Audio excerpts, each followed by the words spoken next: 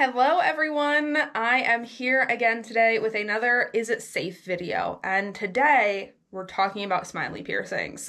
You're welcome. I get so many requests in my comments from all over the place when I posted my first video here on YouTube about snake eyes piercings, asking if I could do the same thing for Smilie piercings and talk about if these piercings are safe, the considerations for them, all that stuff. So let's get into it. In the sake of full transparency, Smilie piercings are piercings that I used to offer as a body piercer. Again, I've been doing this for about 10 years, and 10 years ago, there wasn't as much information about the risks of them. We knew that they were harmful. We knew that they carried risk, but we didn't know very well how much that risk was or how much it could be minimized. So in the beginning of my career, I did offer Smilie piercings. That being said, at this point in my career, I do not offer them. I will not really work on them. I'll remove jewelry for people who want to retire them. If someone really needs help with something, I'll take jewelry out. But these are not piercings that are safe, and I just do not think that they are worth it. And I am saying this not only with data and information that we now have to back this up, but as someone who used to offer these piercings with my personal experience of the risks and the concerns for these piercings. So a Smilie piercing is a piercing through the lingual frenulum of the upper lip. So if you were to lift up your upper lip, you've got that little webbing that connects your lip to the top of your gums, and the Smilie piercing passes through that webbing. That does also mean that the Smilie piercing sits directly against your front two teeth and your gums and can cause a lot of really serious health problems long term. Now, the lingual frenulum, the webbing of your upper lip, is pretty thin and fragile. So Smilies are incredibly well known for migrating and rejecting and even just tearing right out. I cannot tell you how many clients I have seen who have a Smilie who were just brushing their teeth one day or taking a big bite of food, and it literally ripped right through that webbing. That webbing is very thin and not very stable. Now, because of this, a lot of folks will say that Smilies are a temporary piercing. You're only supposed to have them for a little bit and then you take them out because they migrate so easily. The problem with that mentality is that even if you treat this as a temporary piercing, you can still cause a lot of really serious damage to your teeth and gums in that time frame. To start, here we have a photo of a client with a Smilie piercing that is obviously very, very irritated. Worth mentioning, because a lot of people don't realize this is on a client who is black. She does have melanin, and that means her gums have melanin. So that blackness you see on the gums, that's just some good melanin, okay? But this piercing, as you can see, is pretty irritated and grumpy. Now, she actually did maintain a really good oral hygiene routine. She brushed regularly, she flossed regularly, and she cleaned this piercing to the best of her ability regularly. But like I mentioned, Smilie piercings are known for migrating and tearing out of that webbing because that webbing is really fragile, and that can make them pretty tricky to brush or keep clean. As you can see, we have some plaque buildup on the jewelry here. When she came in to see me, we were just taking this out. She told me about how regularly she would brush and deep clean this jewelry. She would do a good deep clean about once a week, and within a week or two, the plaque would be built up back to this level, and she just was tired of having to do these long, deep cleans through this piercing that's really fragile and really tricky to work around every single week and have it still build up so badly, so rapidly. And these can be plaque magnets. I do see a lot of clients who struggle with very severe plaque buildup on this jewelry, which is also not very good for your teeth. But more concerning than that plaque buildup was the fact that this was beginning to wear away her gums. So here is another photo, and I've circled the area where we can see erosion of the gums and abrasion of the gums from the jewelry rubbing and pressing against them. And once your gums are gone, they're gone. They don't grow back. All you can do is get a gum graft, and those are expensive, uncomfortable, and not always guaranteed to take or last. So you may spend all this money and go through all this discomfort, and the gum graft may still reject.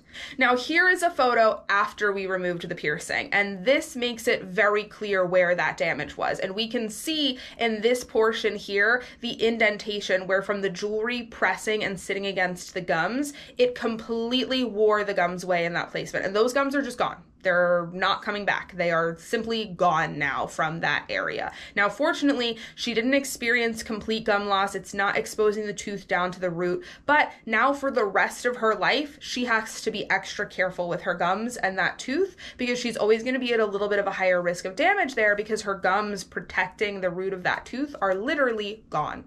Here we have another client who is experiencing the same thing.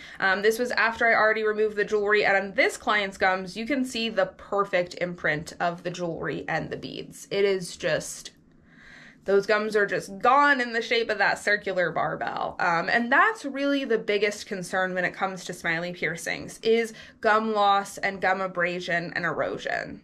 With a Smilie piercing, there's nowhere else for it to go. 24/7, it is pressed up against the gums of your front two teeth. And as you're talking, drinking, eating, it's being pushed into that or rubbing around. Now, a lot of folks will say, well, what if I wear a different style of jewelry? What if I wear a curved barbell? What if I wear a seam ring?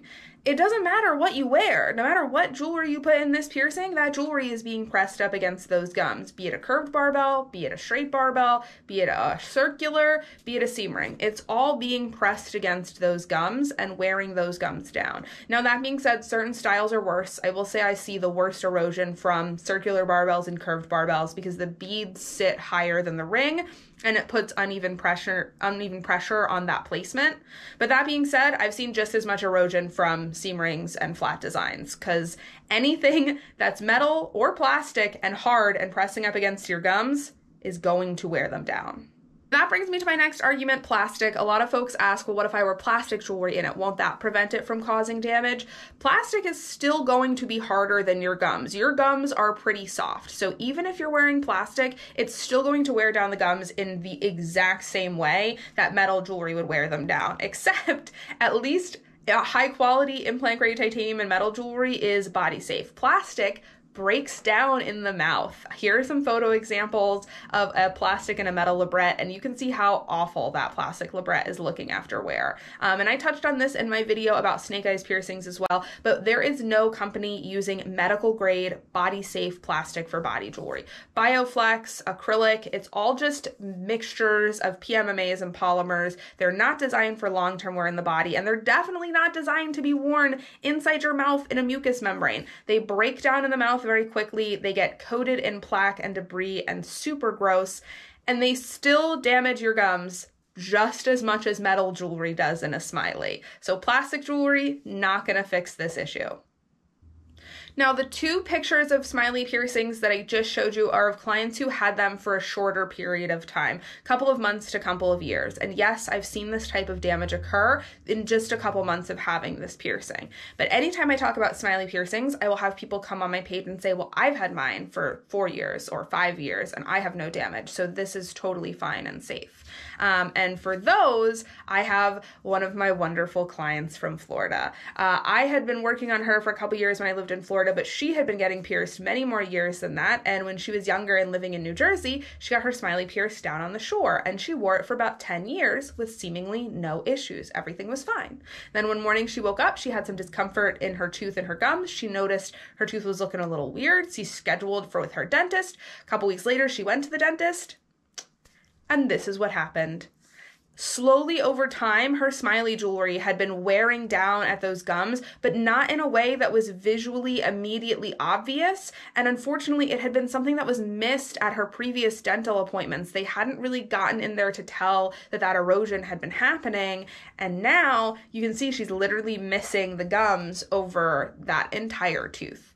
She's since retired the piercing. She's since gotten a gum graft and gotten work done. But that is really serious, really severe damage. And that happened after 10 years. So a Smilie piercing is really just a dangerous game of chicken between your piercing and your teeth.